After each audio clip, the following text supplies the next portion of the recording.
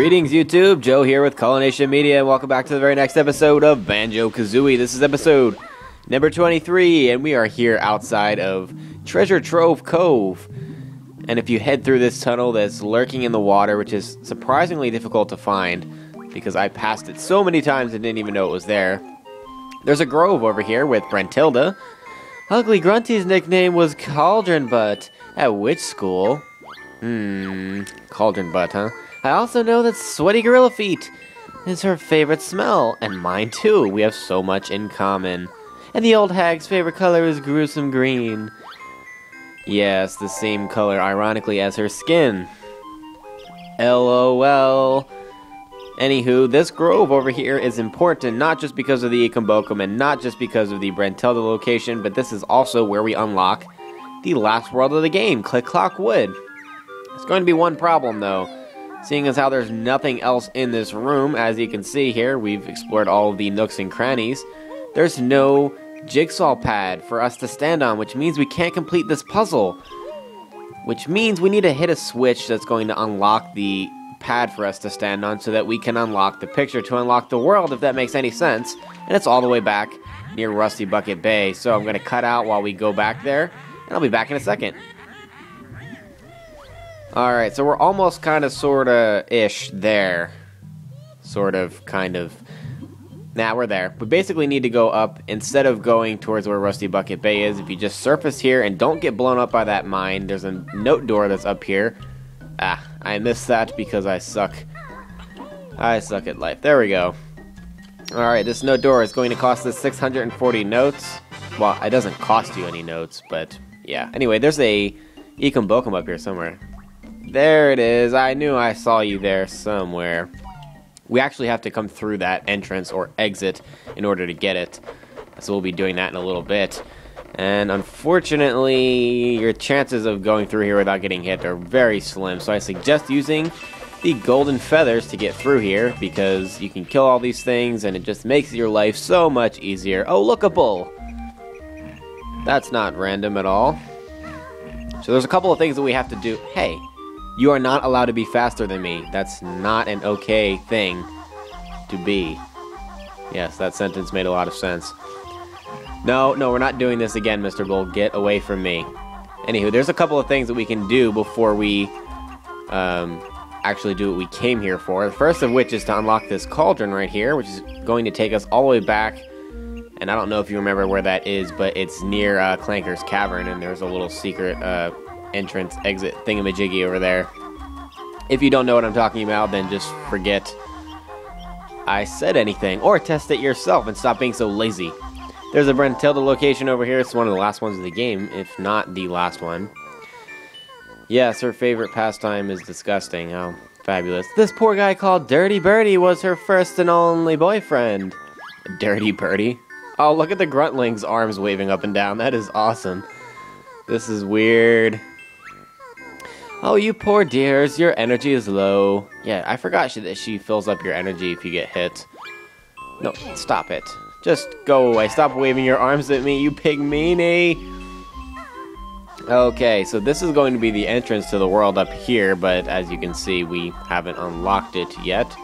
Just making sure there's nothing behind here because I wasn't sure. Alright, well, I guess the next thing to do is to go up because there's nothing else down here but an angry bull. A mean, angry bull. So you just climb up the leaves, nothing crazy. If you go through the 765 note door, that's going to take you to the end of the game, so I'm not going to be worried about that right now because I want to actually do Click Clock Wood. Technically, with how many jiggies and notes I've gotten, I can go to the end of the game, but I don't want to do that. There's the switch that's going to let the puzzle be completed. And yeah, we are good to go. I don't want to waste those feathers, so I'm jumping over them.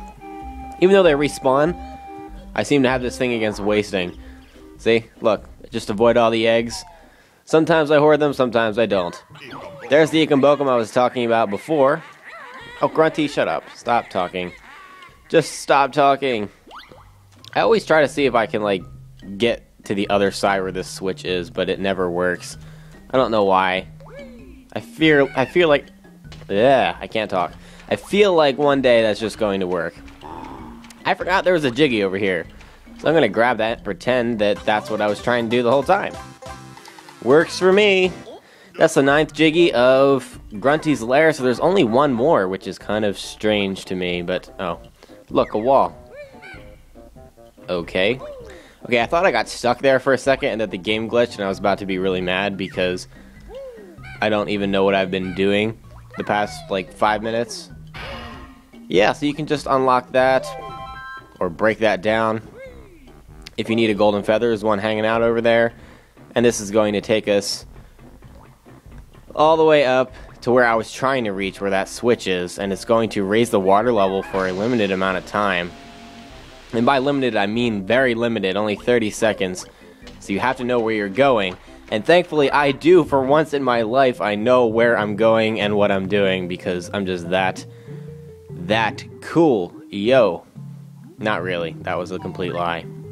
So basically go like you were going to Rusty Bucket Bay, and you're going to go and make a sharp right turn. Sharp right, not left. And just go to the top, or the surface, and you're good to go. And we made it with a couple of extra seconds, and this is going to lead us up to the last Cheato location. Baron Bird getting good at finding Cheato. So another spell they shall have. That trader book has pushed its luck. So in the burning fire, I'll chuck. She doesn't ever chuck Cheato in the fire, by the way. One, because Cheato is freaking badass, and he could just never get thrown in a fire, and if he did, he would survive. And the only reason I know that is because if you've played Banjo-Tooie, he's still in the lair. Like, the whole lair is destroyed, and he's just hanging out there, and it's like, yes, invincible Cheato. Right. Okay, so I guess we can go to unlock Click Clock Wood and then go to Treasure Trove Cove. So let's skip over that part for now. Okay, let's unlock Click Clock Wood first, because I feel like we don't actually have to do this in any particular order. I don't know if I'm even going to make it to Click Clock Wood in this episode at this rate. I've wasted a lot of time, I feel like. Or just rather underestimated how much stuff I had to do before I could actually enter the world. There we go, Click Clock Wood is unlocked. Fabulous. Alright, now we're off to Treasure Trove Cove for one last trip into the sandcastle to unlock the Golden Feathers cheat, quote unquote. I don't know if you can really call it a cheat, because normally they don't give you cheats in the game, so I don't know what to call them. They're kind of just like bonuses, honestly, instead of cheats. Anywho. Oh yeah, I wanted to give a shout out to one of my buddies on YouTube. His name is Guzzinator. You'll find him commenting in several of the videos on my channel. He's someone that followed me quite a long time ago, like before my channel got hacked and shut down and we reopened. And he just messaged me earlier today, and it was really cool to hear from him. Because he's been following me since the very beginning, like over a year ago. So, welcome back, sir. It's nice to have you. Oh, Leaky, you always just know exactly what to say. Once you shit in his face, like always, good times. The water will drain and we can get into the sandcastle. Yet again, it's going to be the last time. Because there's just no more cheats. Which means we don't get to see Cheato anymore, either.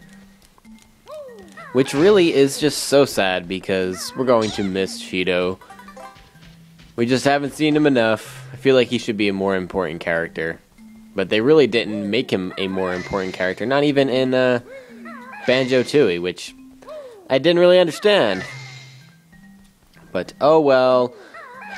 Goodbye to Cheato. And obviously we're typing in gold feathers here. I may have already said that, but half the time I don't even know what I say, so yeah, fair enough, right? This cheat, like the other cheats, is going to give us double the amount of golden feathers, so since we can only normally carry 10, it's going to bring our stock up to 20, which can be really helpful because as far as the ammunition, quote-unquote, goes, the golden feathers are the ones that get depleted the quickest because you can only carry such a small amount of them.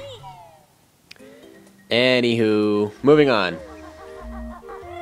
We're back in the Click Clock Wood area here, and we're finally entering the world. And when you first enter the world, you get into this like hub-like area with the 4 seasons surrounding you, and doors that lead into the seasons.